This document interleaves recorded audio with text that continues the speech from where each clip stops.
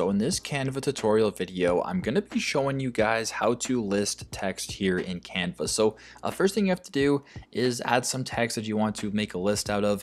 Super simple. So let's just say I want to type in, how about like a to-do list, for example. So let's just go to do. I will make it like that.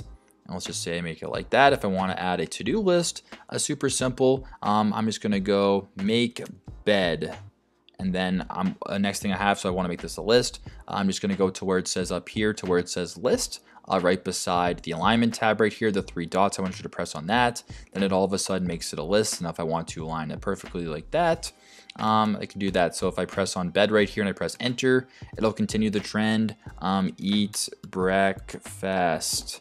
All right, and that is perfect. Now if I want to align it right here so that the text aligns perfectly like this, you can do that. And there you go. I have successfully now made a list. I'm gonna go shower, and that is how you can list text here on Canva. I hope this video helped.